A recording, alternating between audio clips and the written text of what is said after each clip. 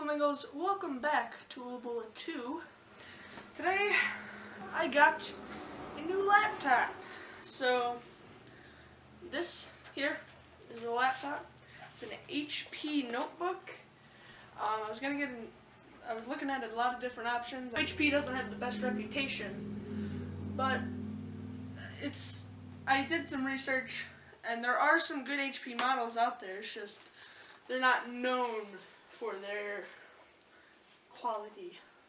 However, this, from what I can tell so far, is a really good laptop, and it's a big upgrade from what I had before, which is this big hunker right here. So what I wanted to do is kind of compare these two, test them, compare specs, just see how much of an upgrade I'm actually getting out of this, and also I just wanted to showcase my new computer. So this is a Dell Latitude. I don't know how much this actually was. I actually got it for free from my dad's work. It's covered in stickers, but I think probably the best feature on this laptop is that it's almost entirely aluminum in build. This whole top part is aluminum. This here is plastic, aluminum, plastic battery. Bottom is plastic. And then on the inside, you've got a matte finish on the screen. This here is a rubbery kind of finish. Tiny little trackpad here. Membrane keyboard. The works. Basic stuff.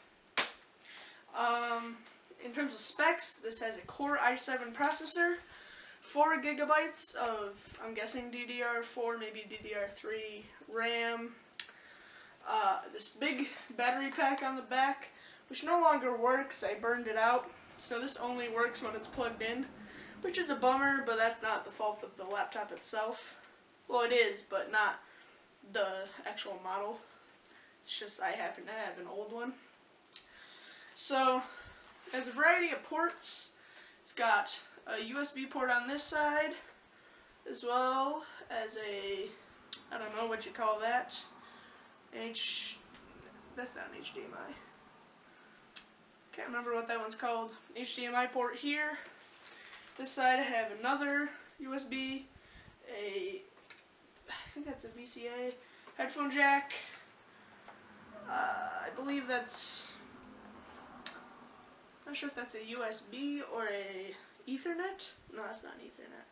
Some kind of cable and a charge port.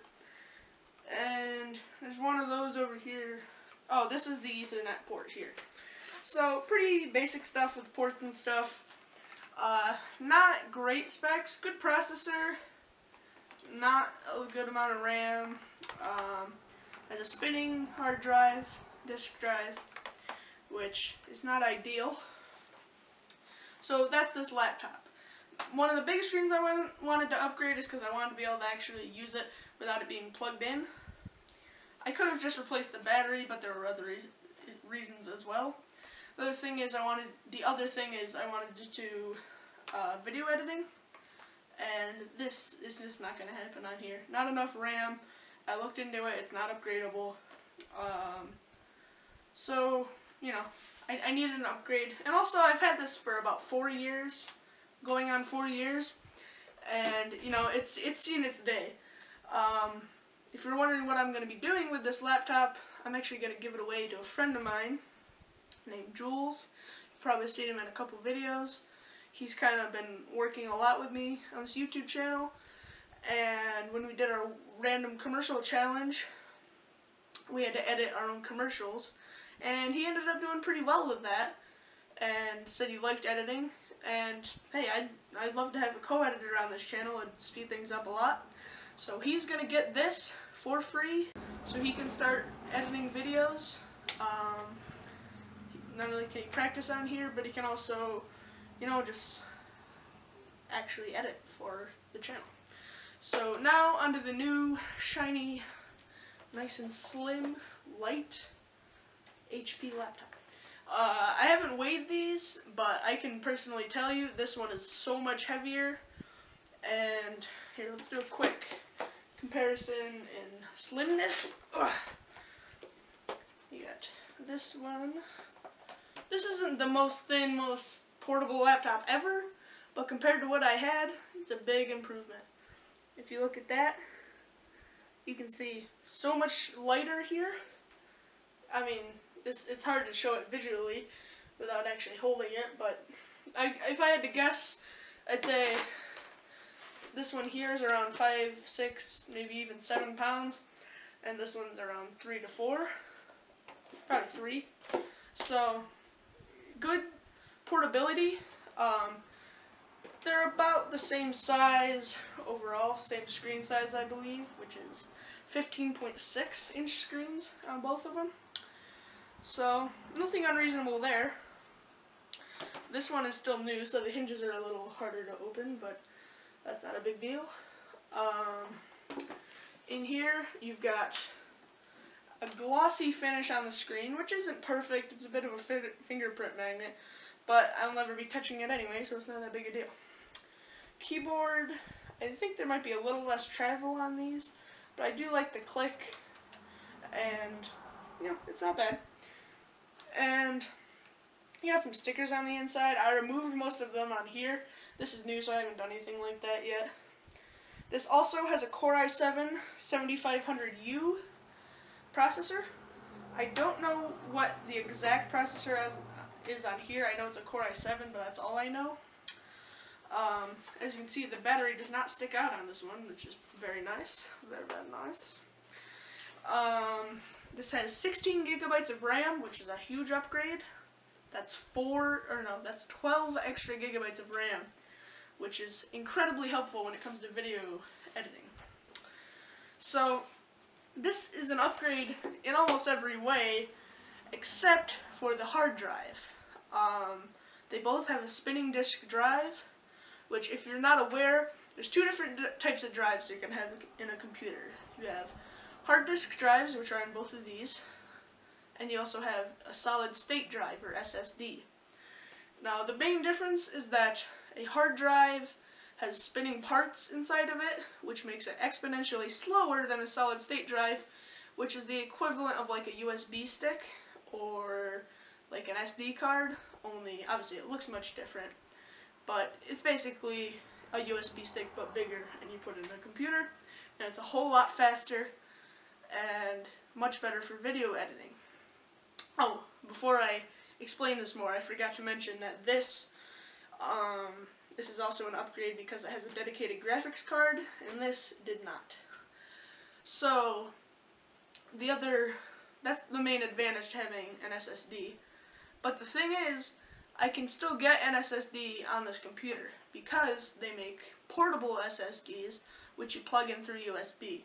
The only issue is that when you're editing on the only issue with that is that when you're editing on the go, or if I just on the spot, I'm like, oh, I gotta do some editing, it's not the most convenient thing to have to be like, oh, don't forget, plug in my SSD. It's a bit more convenient when it's built right into the computer, but the advantage to that is that then I have two hard drives working simultaneously, one much faster than the other, but two nonetheless. I'm very excited about this new computer. The only other thing I wanted to show you was a screen resolution comparison. So let me quickly plug in this computer, because as I said, it only works when it's plugged in. So one of the biggest reasons I got this computer is so that I can upgrade my video editing software. Currently I'm using Windows Movie Maker, which, as you may know, is not the most advanced thing ever. And I've kind of exceeded the limits. My ability has exceeded the limits of Windows Movie Maker, and it seemed like a sound investment to get something where I can start using more nonlinear editors with more features. I can't afford, because I spent almost all my money on this computer, I can't afford to get a paid program, but there are a lot of good free programs. There's HitFilm Express, DaVinci Resolve, that's my two main focuses at the moment, and both of those are quite similar to Premiere Pro, so I'm quite excited to be able to start learning new programs and also include those skills and those edits in my videos. The other thing is that because I have to unplug this all the time and it doesn't work without being unplugged, it means that I have to reboot every single time I turn on my computer, whereas this, you have kind of sleep mode where you close it and it's sleeping. That's not really a thing with this one, so that's a disappointment, but it's also not the fault of the laptop itself. So here are the two laptops open. You'll notice the Dell Latitude is a little bit taller. Screen size I believe is about the same, and at first glance resolution is clearly a bit better on here, but it's hard to tell exactly how much just by looking at the screens like this. Let me show you a bit of a closer look. So as you can see, this screen is quite clear. Looks great. And this one really isn't bad either. I'm pretty impressed for what seems like kind of a cheap laptop. The one thing I'd say is missing on this one that this one has is backlit keyboard. As you can see, it lights up when I tap this and it's more visible at night. This one, no lights, no nothing like that. Which, that is a little bit of a disappointment, but I can't honestly say it's a deal breaker, so. Now, the Dell Latitude is preloaded with Windows 8.1, and this has Windows 10. Not a fan of Windows 10, but it's not the fault of the laptop itself, so that's not really a fair comparison. Right off the bat, you'll notice this is faster. This takes a while just to load in the home screen. Why? Again, this is still loading in. Obviously much faster on here. And yeah, this just exponentially improves workflow. And even just convenience. I mean, this is all already loaded up. And yeah. And it still hasn't loaded in. So that's gotta tell you something. For a long time I thought it was that my internet was slow, which it is, but a lot of it was the fault of this laptop. Now, when I first look at these two images, I do notice this looks a bit more blown out. The colors on this one are a little nicer, which isn't a complete deal breaker. They're still both crisp, but I'm actually surprised to see that this is a little bit nicer in color quality. So let's hit play and see what. So on the Dell Latitude, looking very nice actually. I always knew it had a decent screen, but I never expected to think that it looks a little bit better than my new one. Now, I wouldn't say I'm necessarily disappointed in the HP. It looks fine. And in fact, I probably wouldn't even think about it when I'm using it. But when you have them right side by side like this, it's kind of surprising to see how different they really are. Now here it's a bit less noticeable, but in a crisper, more color-oriented image, it's a lot more noticeable.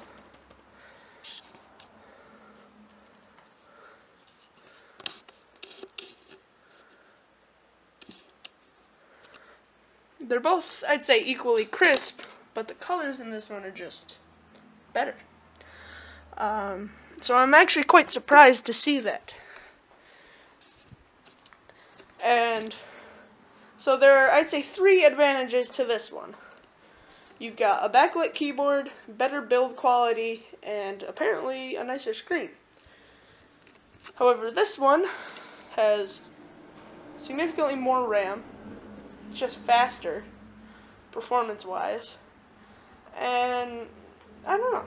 I would definitely recommend the HP over the Dell Latitude, but I can't honestly say that the Dell Latitude is something you should never purchase. I would not recommend Dell as a company, but neither one is terrible. So, if this was anything to you, let's have some epic backdrop and music. This video was anything to you, if this video was anything to you, you can go ahead and hit the like button, as well as the subscribe button. Follow me on Twitter, do all that bull crap, and I'll see you in the next video, which will be edited nice and dankly on this here computer. Alright.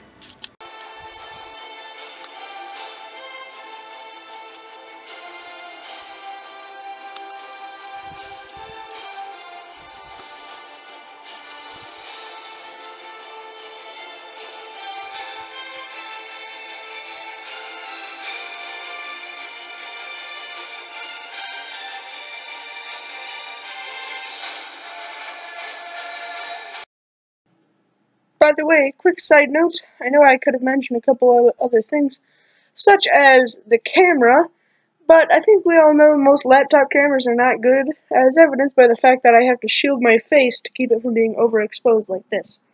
So, I just wanted to let you know, I know there's some things I didn't mention, but I just mentioned the things that are most important to me, and frankly, I'm sure this looks terrible, but I'm sure it's better than the one on my old laptop. The camera and microphone on that are so just messed up. So, yeah. Also, I know that this sounds terrible. I just went back and looked at it, and my god, the microphone sounds like I'm underwater. So, sorry about that. Anyway, to all the hackers watching me through the webcam right now, By the way, so like I said earlier in the video, I'm giving this computer away to Jules. So I'll be spending the next couple weeks cleaning it out, getting all the archived video files onto an external drive, and then, yeah, it'll be his.